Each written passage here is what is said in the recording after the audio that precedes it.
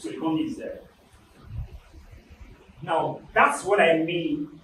So how then do you do this? So let's assume that Hamplus has done all this stuff. So how does Hamplus protect itself? I'll give you an example. First thing Hamplus will do, you see this name? I'll protect this name because I don't want anybody to use Hamplus. So what I'll do, I'll use trademark. No, a trademark. I'll use a TM. I'll go and register TM. And Hamplus as a TM. Did you notice that I've never talked about you starting a business? Have you noticed that you've not started? You've not even shipped any products. So I already started at the TM, right? I'll trademark it. So nobody can use that my permission. But do you know another trick that this people do? I cannot use. Okay, let me not go ahead of myself. See, so that's why it's frozen. So pardon me. So I'll TM this. Then the asset that I'll create, the courses, I'll copyright them.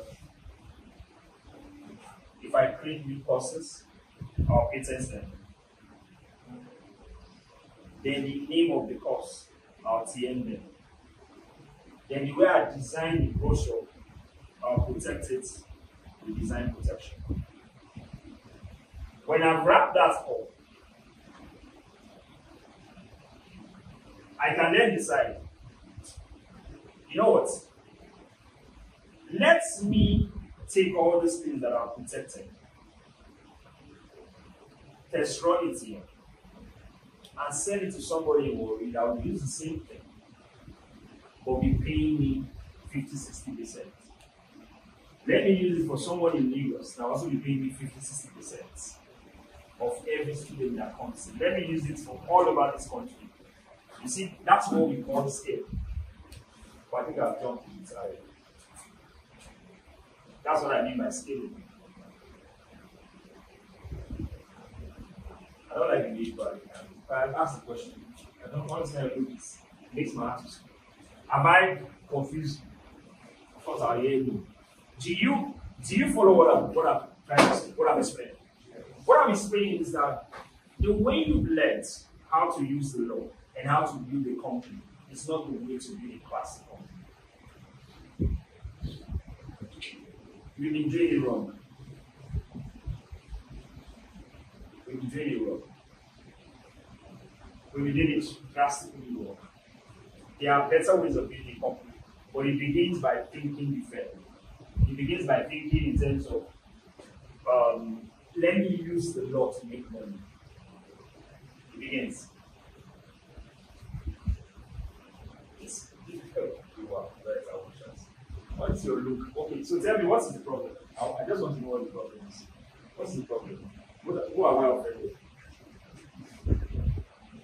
Okay, I guess it's just a shock of some of the things you are hearing, so let me take it like that. Right? So those are the things. So now if you see then, but just imagine this scenario. You set up Hamplus. So one day I come and Hamplus, I like this your name. Or you just be going on the street, you just see another guy, you know his name? His name is Hamplus. Right? Then fight starts. His name is Hamplus. Say, no. The guy is Hamplus. So you know you can't tell the difference between Hamplus and Hamplus. They are very too similar. Or the guy steals this logo and say this one being iSend Plus. It's your problem. I just steal this logo and say iSend Plus. You say, no, you stole my logo. Stole which logo? Meanwhile, this has become very popular. Anytime anybody sees this, they see Hamplus. If the guy steals the logo, you will not put iSend Plus. You will not put only the logo. So anybody that sees it will associate it with Hamplus. I see the law as. What if you have any questions to ask? Thank you. Let me ask. You listed out where you're talking about the creation of like trademark. Yeah. You listed out some steps going to trademark. How those steps different from the normal registration of business name or company? Okay, your business name does not protect you, CSA. Your business name is not trademark. Your business name is the name with which you do business. Right? So it doesn't protect you. So you can register Hamplus. I'm maybe as 18 days. I'll just go and register a trademark also called Hamplus. So when you come there and you want to register Hamplus as a trademark, they tell you that somebody else has it. So you now need to pay me for me to give it to you. If you don't, I'll lock it forever. So it's different from the business industry. Yes, please. Let's say you want to do it different, doing a conglomerate business, you just want to categorize it with different niche of business. Is that advisable? No, nobody does that. What they do is that they have one company. They have, yes, you heard Dangote Group of Companies. The name is not Dangote now. Dangote Group of Companies. Then they have flour mills. Each of them is a company on its own. Right? But the conglomerate is one name. It's a conglomerate because you have different companies under it. It answers your question. That's the thing from the But if I'm advising, if I sit down and I want to advise, I will always say don't build a conglomerate, don't need it. One of the things you need to learn. Let me give you an example of the way I like to think. I like to think like this. I don't need anybody to know that I own 6 companies. It's not your business. You don't think so? The way I like to think, I don't think it's necessary. But I'll still be making money. I actually do not want you to know that I'm a major shareholder. I don't see how to not put anything in my head. But when you want to carry shoulder, you like to know, you know I run, I mean, conglomerates I run. Right? But if you have like my temperament, I don't care. I want to be able to be traveling to New York and I'll wear shorts inside here. You think I have money? It's fine. You think I don't have money? It's fine. Do you understand? That's me. So most of the time, if I see that I want to advise on corporate, I'll say, you don't need it. What do you need it for? What advantage does it give to you? The only advantage most of them use it for is for tax. What do I mean? So if there's a conglomerate here, and you have different companies that have different companies. So if A makes 10 million, 30 million, B makes minus 5 million, C makes 6 million, this makes this minus 8 million. What they can do, they can transfer all of them into this guy, right? And then you remove this one from the total profit. Just find a way to stream something. So the conglomerate is actually use more of the time to reduce their tax burden. Right. That's why I say it's a bit sophisticated. But my own idea is I want to own a lot of things, but I don't want to ever own them in my name. And then nobody will know me. I don't want to own them in my name. There's a reason, let me just say this. There's a reason why a lot of people use company. Because the company is a separate individual. So I own them in the name of the company, I can transfer it. I own it in my name. If we run into trouble, they can come and take all my property. But I own it in the name of the company. If the company runs into trouble, the company will have to pay for it. Not me. I'm separate from the company. So if I have the company, the car I drive will not be in my name. It will be in the name of the company. The company gave me the car to drive.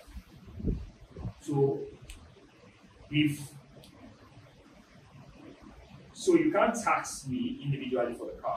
You know what I will do? Anytime I fuel the car, it goes to expenses. So I'll remove it from the tax of the company because I'm using it.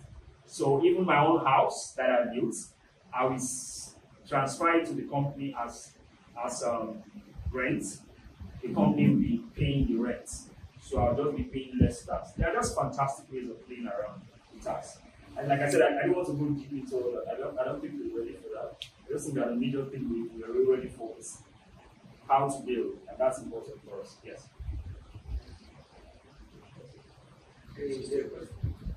Yes, boss. Oh, record that. What are the steps to take to register your trademark, like your logo? Okay, your logo. Yes. Okay, Okay, first of all, you know the way you register a company, you do a logo search to find out on that person's website. What a logo has like basically two components, three components: shape, type, and colors. Right? Shape, type, and colors. I'll give you the example of this. You see, like this, the way it's written. If I wipe this off, you know it's not the same thing. It will become another logo. Yeah. So what you're going to register is the full stuff. So you're registering the shape, the type, right, and the color. That's what you're registering. But you know the trick we do sometimes. If I want to register this, I'll register. How many colors can I take? Blue, red, yellow. I'll register the variation of it. So first of all, you do a search to find out if another person has registered it.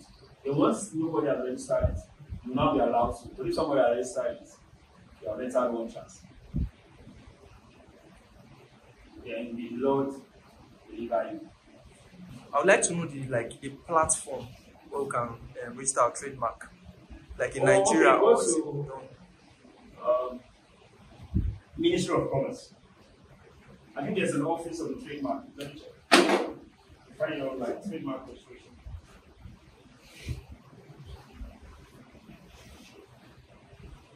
Yeah. IPONigeria.com.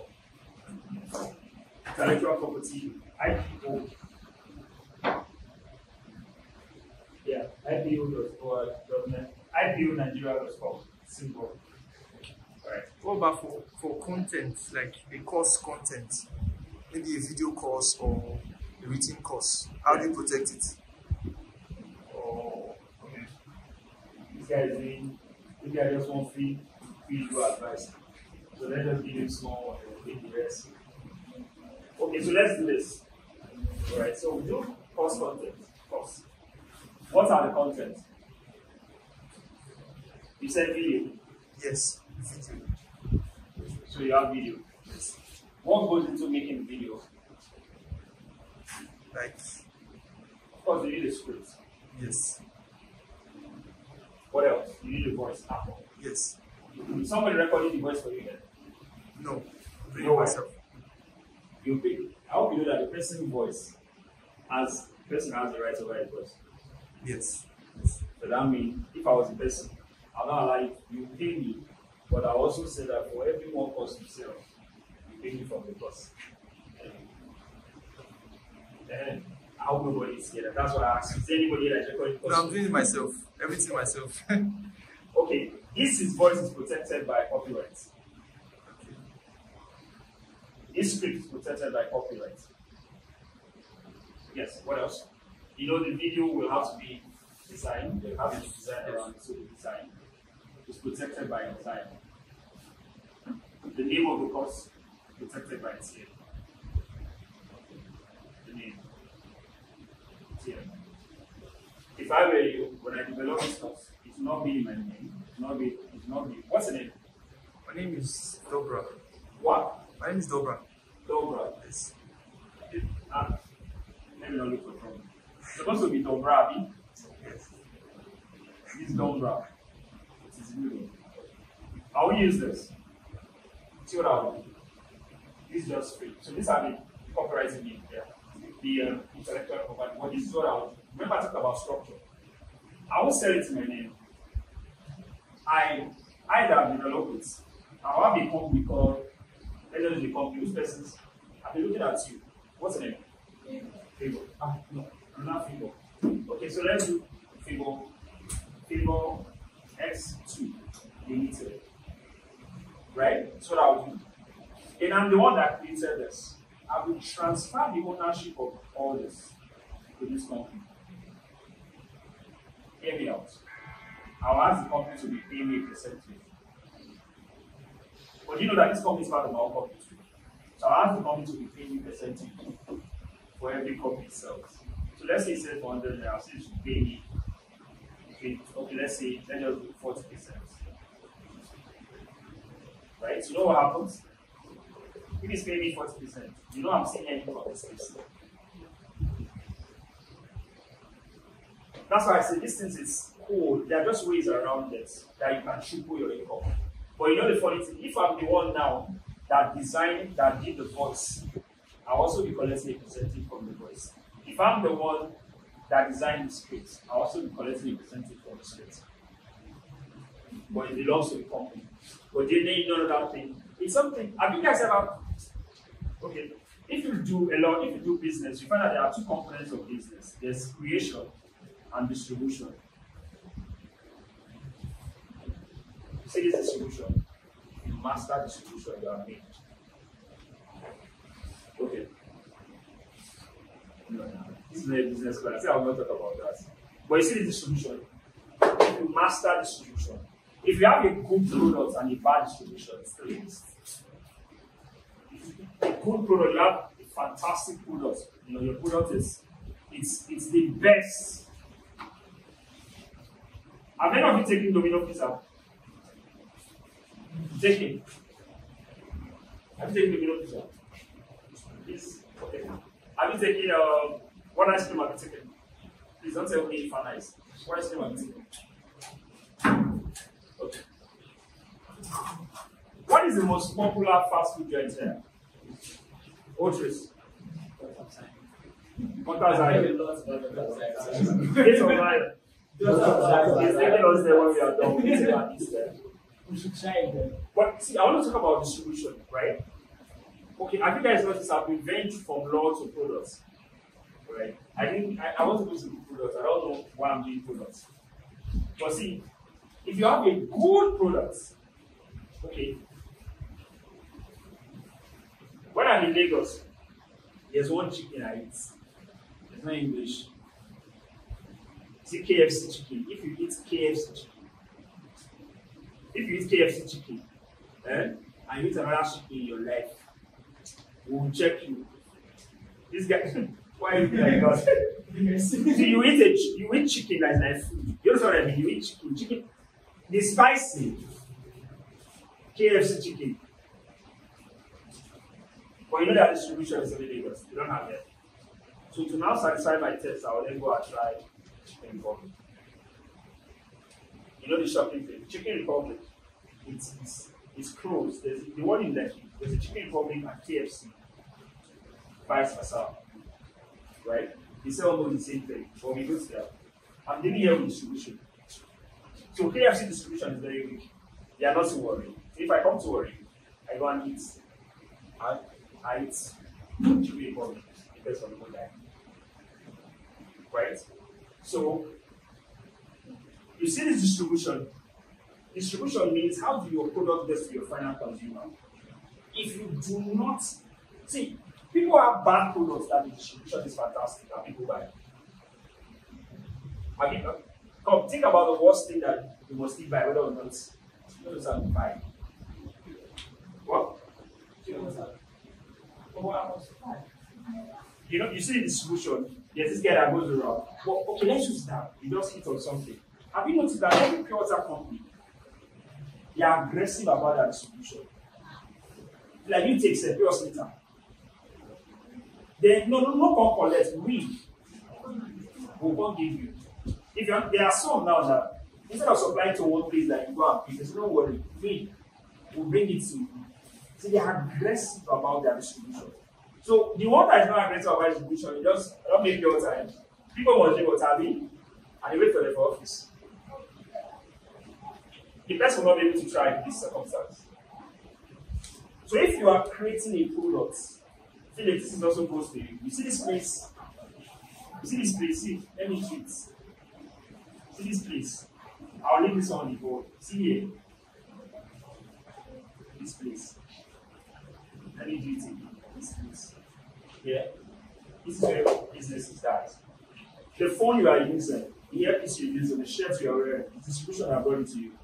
If they make it and keep it in the factory, and say, you know what I mean? If God say we will sell, if God say we will sell, this thing in our spiritual team, you know, Africa, this is our spiritual team. If God say you will, your product, even your product, God say you will work, you will sell.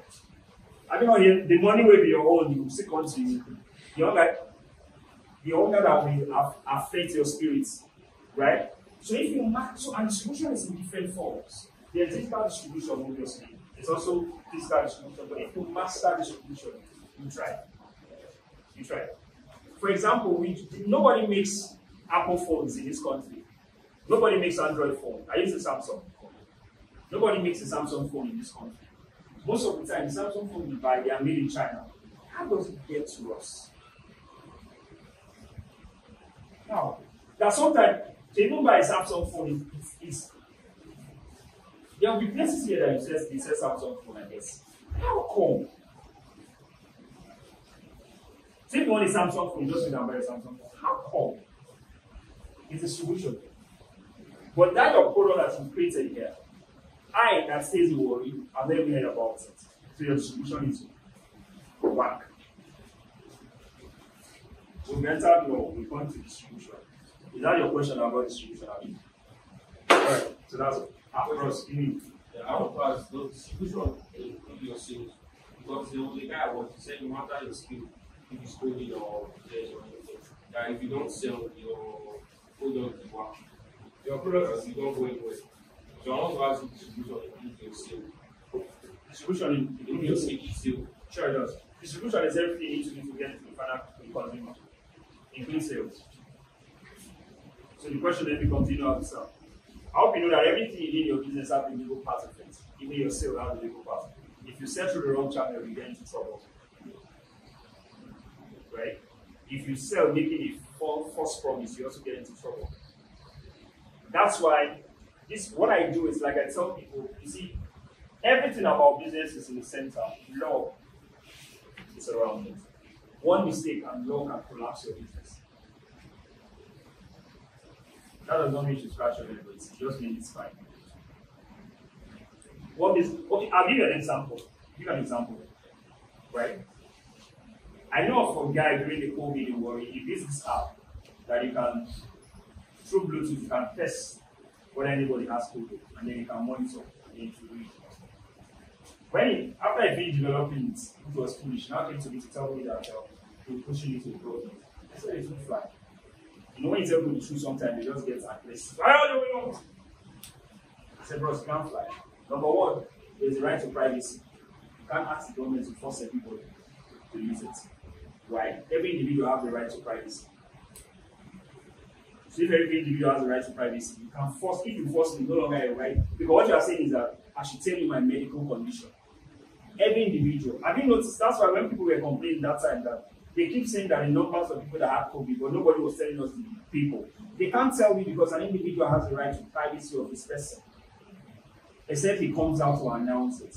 So if you then want me to be monitored now, so that somebody somewhere will know my health condition, if you can't fit. Right? No, he can't fit out. So I told him that he got invented. They profiled him on Channels TV. At the end of it, you know what?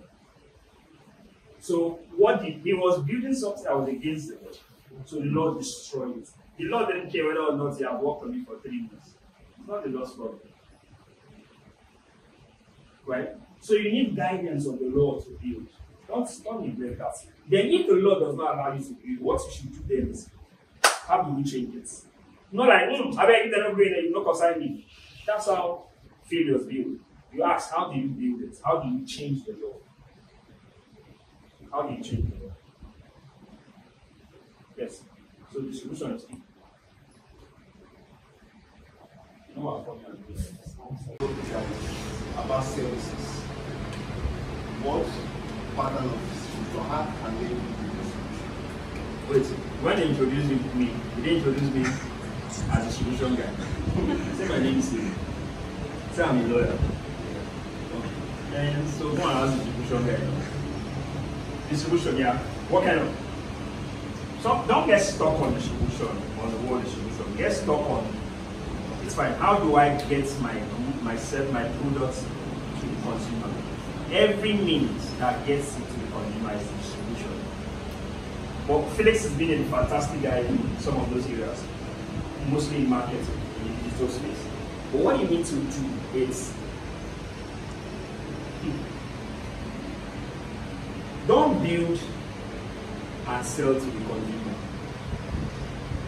Understand the consumer needs and build for the consumer.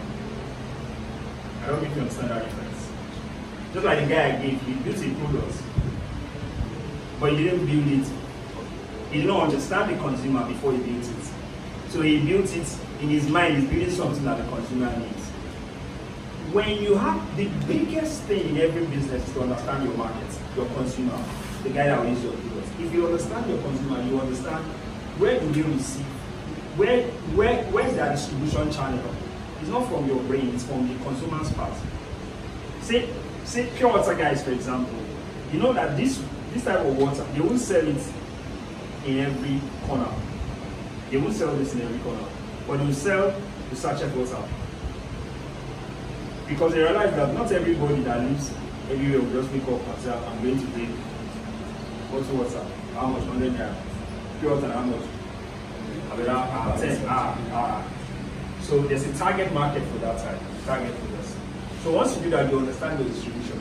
Then, so it's your market at deciding which channel you use. That's the thing you should look for. For example, if here, what service do I render? You have to drill your customers to the various minimum. What do I mean? We sell full stack development. First off, is there a market for full stack here? People that want to learn full stack. Who are they? Where are they? What's their age? What's their sex? There's no assumption. Where's their sex? Well, who has influence over them? So do they have the money to pay for it, or somebody that has the money to pay for it? If it's somebody that has the money to pay for it, it is not them you market to, it's the person that has the money to pay for it. But that means you have to drill down. Why do they want to study marketing full stack? Why do they want to study full stack? If you know why they want to study full stack, that's the thing you are going to channel your message to us. So that's why you keep asking those questions. And then so when I come to you and say, I'm